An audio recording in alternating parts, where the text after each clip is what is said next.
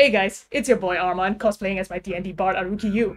Since I've been playing in an Eberron setting for quite a bit, I thought it might be cool to just have a whole list of vicious Mockery lines at the ready. And hopefully this may help any bard players and dungeon masters looking for a quick list to pull from. This video is separated by chapters to fit the specific races of Eberron, but feel free to reskin and repurpose it to whatever game you're in. Without further ado, here it is.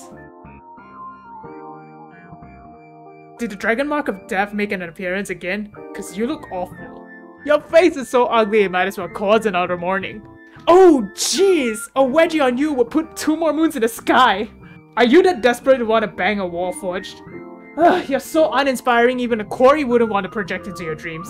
Bet you can't stand the sight of yourself seeing how many faces you have to put on. Did you just roll in that one in deception? Cause I could see right through your disguise.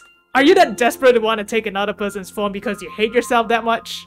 I've known about characters people put on for entertainment purposes, but living as another character 24/7 is another level altogether. Changing your identity isn't going to fix your horrible personality. Good lord, you've got nightmare fuel written all over, even a Quori will kick you out of the airplane. All those plans about taking over Eberron? There's a reason why the region of dreams exists. Too afraid to get your hands dirty, huh? Explains why you'd blame your other half. I've heard of psychic projection and astral projection, but projecting your insecurities is a whole league on its own. Is this a dream? Cause you're making this fight way too easy.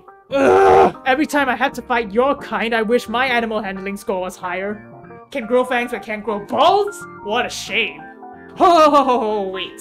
At what point do I have to cast Charm Monster in order to keep you under control? If that's the only attack you've been able to do, does that make you a one-trick pony?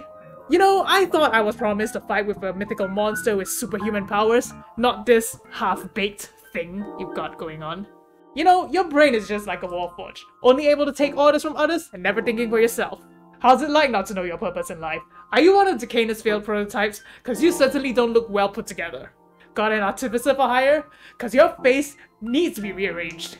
Eat shit and die! Oh wait, sorry, I forgot you can't do either of those, you useless hunk of metal.